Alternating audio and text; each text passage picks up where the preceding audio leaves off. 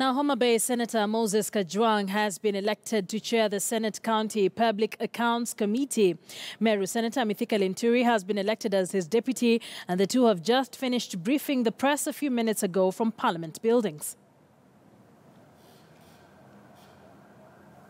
Two significant challenges that we will have to deal with. One I've mentioned is the issue of backlog. We are almost 1 year behind when it comes to consideration of audit reports. But the other serious challenge arises out of the Oparanya case, where a ruling was delivered in 2016. A lot of commentators have analyzed it inappropriately. We believe that the Senate, and particularly this committee, still reserves the power to invite governors. We still reserve the power to summon governors who refuse to appear. We also still reserve the power to audit county reports. That power has not been given to county assemblies only.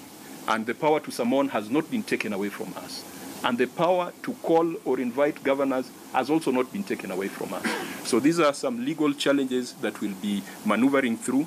But ultimately, let's make sure that Kenyans get value out of devolution.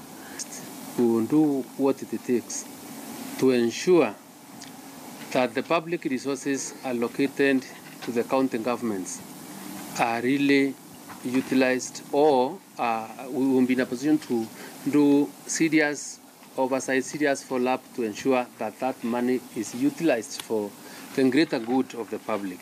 You realize that the functions of the county governments as clearly spelled out under Article 4, under Schedule 4 of the Constitution, and especially those functions that have to do with water, health, agriculture. These are the functions that really will make some difference in the lives of our people. And if the money that is going to the counties is not properly utilized for the achievement of those particular objectives, then devolution may end up losing its purpose or meaning. And remembering that devolution is really a core feature in our constitutional architecture. So as